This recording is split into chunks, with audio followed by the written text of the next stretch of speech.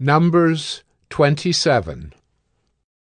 Then drew near the daughters of Zelophehad, the son of Hepher, son of Gilead, son of Machir, son of Manasseh, from the clans of Manasseh the son of Joseph.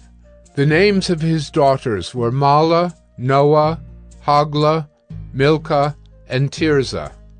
And they stood before Moses and before Eleazar the priest, and before the chiefs and all the congregation, at the entrance of the tent of meeting, saying, Our father died in the wilderness.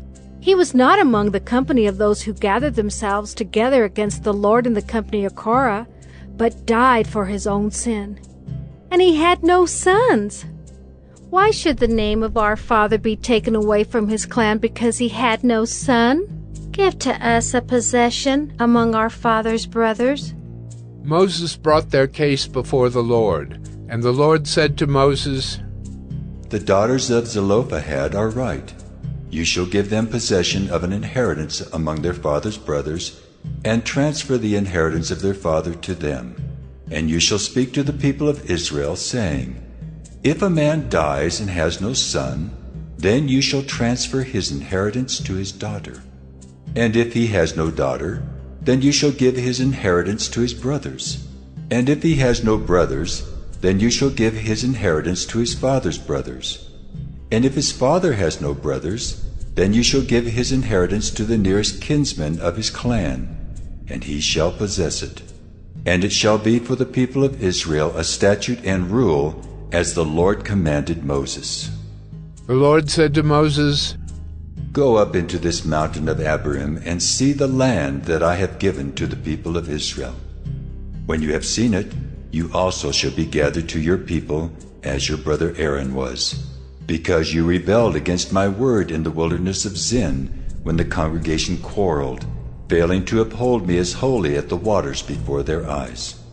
These are the waters of Meribah of Kadesh in the wilderness of Zin. Moses spoke to the Lord, saying, Let the Lord, the God of the spirits of all flesh, appoint a man over the congregation, who shall go out before them and come in before them, who shall lead them out and bring them in, that the congregation of the Lord may not be as sheep that have no shepherd. So the Lord said to Moses, Take Joshua the son of Nun, a man in whom is the Spirit, and lay your hand on him.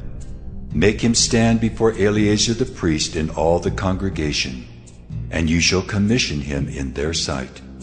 You shall invest him with some of your authority, that all the congregation of the people of Israel may obey.